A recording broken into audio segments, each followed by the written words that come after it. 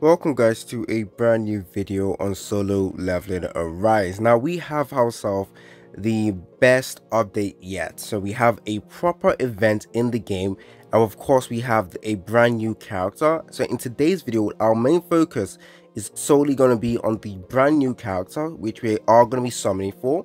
I don't know how much summons I want to do for her, but we have a lot of things to also take a look at. So separate videos will be popping out with taking a look at the summer vacation. We have a lot of things to take a look at. We got new weapons, new artifacts.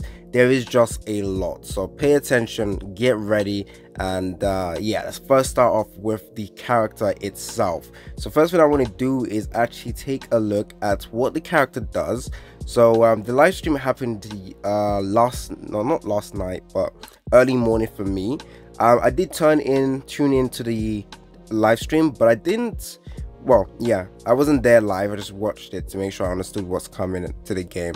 So the character itself, I think this character might actually be very good. So let's first take a look at what she is. So she's a wind type character. We take a look at her weapon itself. Charges the user's power gauge by 10%. So she wants to use her ult basically as fast as possible. When the user enters the stage, increases critical hit rate and critical damage by 5%. Max it is, when the user enters stage, it charges the power gauge by 60%. Yo, this is crazy. This is crazy. Okay, that's crazy. Yeah, that's nasty. Let's take a look at the skills first of all. I'm going to go over whether or not you should summon for her later on. Main focus is just summoning for her. So first take a look at the skills. Nothing too spectacular with her basic or thingy, but for this one, let's take a look at this one. So deals wind elemental damage. When the skill hits, inflicts the airborne effect. When the user uses the skill, charges the power gauge. Okay, no supported skill right just yet for the team. Deals wind elemental damage. When the skill hits, it knocks down the target. Okay, this is not too crazy just yet. Taking a look at the support skill, when this skill hits, it knocks down the target. Is that it? Is that literally it? Yo, she doesn't seem too good for a support character then, because she doesn't really offer much, just damage. Wow, okay.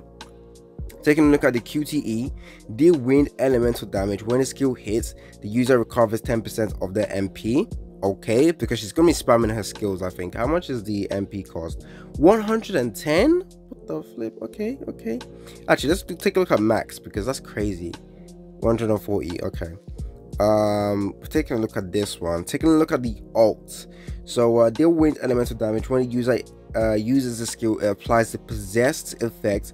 When the user uses the skill, it removes all debuff from all of the team members. Okay, not bad. The removing debuff part is really good. When the user tags out or they have 10% or less of the MP, it removes the possessed effect. So you want as much MP as possible so you don't get removed. So the possessed effect doesn't go away, and you also don't want to tag her out once you've used the ult. So you want to make sure you spam as much skills as possible. So resets the cooldown of her Kahana's sword technique 3, wind of night, and the Kahana Kuroha, sorry, swords technique type 4. So I believe that's the, it's not this one. Is this one? Yeah, it's this one. So this one gets reset, similar to Troy. When he uses his ult, his skills get reset. So the game likes to freeze on me. I'm so sorry guys, so you probably didn't notice it because I made sure to pause the recording, but yeah, the game froze again. Anyways, she gains super armor during the duration of this effect. That's crazy good. Deals additional damage proportional to 20% of each attack, consumes 3% of users max MP every 3 seconds, and the duration is 25 seconds. Now, okay, she's just basically ult orientated, so you want to use her ult as fast as possible. Taking a look at this, when the user has 66% or more of the maximum MP, it applies the Kuroha's darkness effect. Increases the user's attack by 4% for every additional 150 MP up to 40%. So increases the damage of Kuroha's sword technique 3, so skill 1 and skill 2 by 30%. I usually say this every single time, but whenever a new character comes out, the first dupe is always important for them to be good. So let's take a look at the first dupe before we decide to summon. While the possess effect is active, it increases users. Okay, yeah, you need a first dupe, guys. You want that increased crit rate and crit damage by 20%, guys. The first dupe is important, pretty much. When a user uses the Kuro skill, so a skill 1, while possessed effect is active, it applies the deep darkness, which increases users attack and crit. Yep, guys, you need the skill 1. I mean, you need the dupe 1, you need the advancement 1, like that. You need the advancement 1. That's not pretend, but you also have to make sure, guys, that you are saving resources, because more characters are going to be coming, and of course you want to get all of them. So first of all, we have the custom banner, which they have added Million Fisher, which is perfect because I'm going to try and get her. So is there any other stuff added in here? No weapons? Nope. Okay, so what I'm going to do is probably take off this, put Million Fisher in here, and oh, we're close to this, so we'll do that later on. Anyways, for this one, let's just pop our summons and try and get her as fast as possible. Now, I'm not going to save my breath.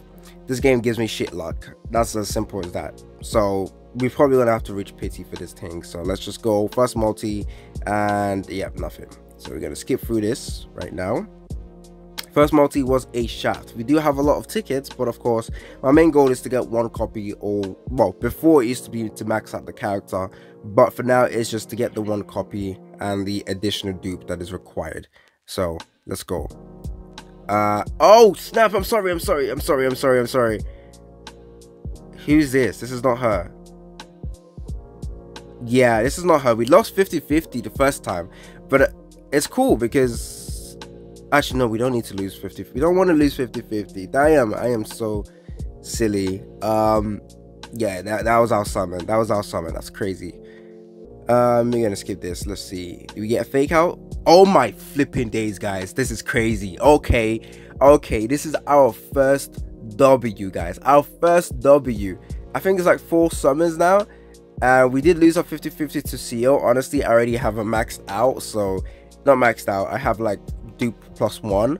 Oh, this is the logo. This looks crazy good. Yo, what's her name? What's the character's name?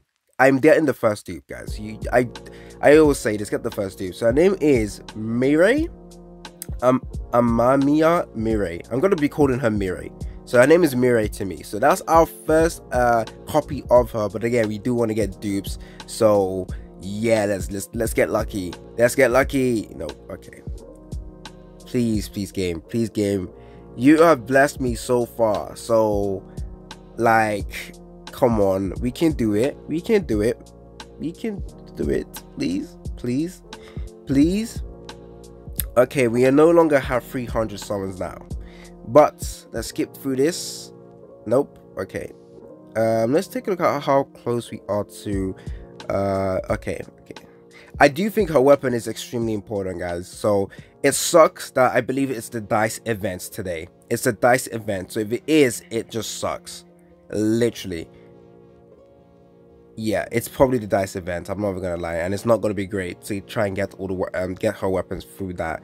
So I'm probably gonna be saving my normal resources required to build weapons, or for weapons to use for this character. Come on, fake out. Nope. Okay, we are what are we now? We are either gonna win our 50-50 or we are gonna lose it. So oh bam. Okay, well, this has to be guaranteed. This has to be a guaranteed summon. Literally, either this is a guaranteed the character, or we get 2 SSR. So let's see. It's guaranteed. It has to be her. It literally has to be her. All the way at the end, it has to be her, guys. It literally has to be. This was not a fake out. This was a this was a straight up SSR summon. So it literally has to be her. This SSR summon has to follow an order, in which if you lose 50-50, if you lose if your animation is a fake out, it might not be the character. There we go. So yeah, it is. Okay, perfect. It's guaranteed. Whenever you get the guaranteed thingy, it should be the character. So Mirei is dupe 1. Perfect. So that's her done. yeah, we do that later on. So we're going to be working on her, testing her out to see her damage compared to the other DPS in the game. Oh, I do have CO. Wow, damn, she's about to smoke. Damn, okay, that's crazy. One thing I actually want to do check is because I think I saw that the Workshop of Brilliant Lights, the wind type now for some reason, yeah, wind type as well. Has it always been wind? No, it hasn't. It always been water. So I don't even think she's gonna help you much here. And actually, the reason I say that is because she doesn't really have, she's just a straight DPS character. So straight up, if her damage is not good, do not summon for her. She doesn't look like she offers much to the team, honestly, in terms of what she has. Yeah, she's a selfish character. She's pretty much similar to how this character was released, Yusuhu. But if the damage she is providing isn't too crazy, it's gonna be worrying. And let's take a look at the events we have to get her. Yeah, it's to get her weapon. It's the dice. This sucks. This honestly is the worst one, guys. This is the worst one. This is the worst one. Literally, it's the worst one. Oh my days. I don't think I'll get her weapon just yet. But her weapon looks crazy good, guys. Oh, nice. Her weapon looks crazy good. Anyways, don't forget to like the video, subscribe, stay tuned for my testing on this character.